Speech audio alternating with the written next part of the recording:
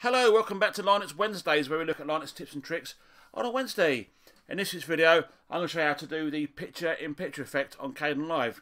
Maybe you've got a video playing, you want to put a picture on the screen, or maybe you've got a video playing, you want to put another video in the corner of the screen. How do you go about doing that in Kdenlive? Well, in the project bin here, I've got a video I've imported, I've got a screenshot, and I've also got a thumbnail that I used for a previous video. So I drag the video down to the timeline. You'll see here the video will just now play as normal. If I want to add a picture, I can simply drag the picture I want, say the white thumbnail, over to the video, and I can make the thumbnail longer or bigger, or the picture bigger or smaller. So let's make it like that. Now when it plays, you'll see here that the picture is taking the whole screen up, but we want the picture to go into like the corner of the screen. So if I go on to effects and type in transform or trans, and now we're going to do transform and drag the transform effect to the picture. Now if I click on the picture, you'll see here it's got the size. So let's just move this over to here. It's got size. Now I can use a mouse wheel to go up and down to make it smaller or bigger, so I'll make it smaller. You see there, it's making it smaller. Now I can then drag the picture where I want it on the screen. If you don't see the border around here and the little cross, just tick this box here. So tick it and it comes back. So maybe I want that one just there. We can make it a bit smaller. There we go, put that down to there. Now when the video plays, your picture will come on the screen. If I wanted to add another video instead of a picture, I can delete the picture. Let's add the video on top again. And I'm going to use the transform effect again to transform the video. Click on the video and make it smaller. Let's put it down the corner there, make it smaller. And we'll make the video even smaller. So now when it plays,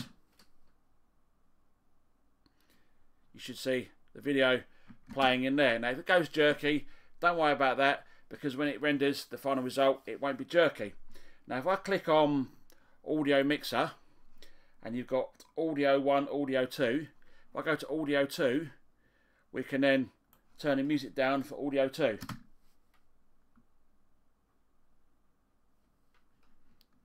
If you've got a video playing, you might not want to hear the audio from the video. Even though it's supposed to hear, it should turn the audio down. Now, if you want to add another, like pitch, say you want the picture-in-picture and the video, under video 2, if I right-click and go insert track, and then go one track above video 2, I can then drag the picture across. So the picture can place there. Use the transform effect or transform effect there, put it onto the picture, click it, make it smaller, and so I want to drag that one up to there. You'll see now we have the video and the picture playing. When it renders, it won't be jerky. Now I can make a fade by clicking on the top left hand corner, and let's do the fade as, there we go, I normally do about 20th of a second, and we'll do the same thing on here.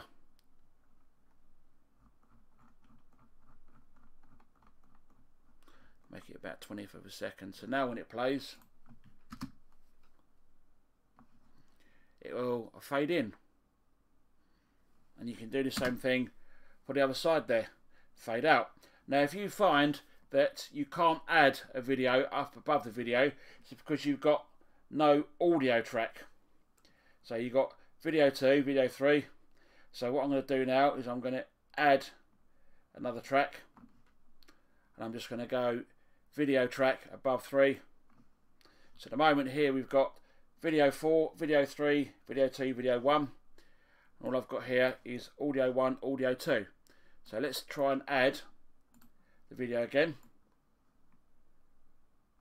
It won't let you add it regardless of whatever you do. Okay, so what I need to do here is right click, insert track, go audio track 1 under A2 and press OK. Let's see if it lets us add it now.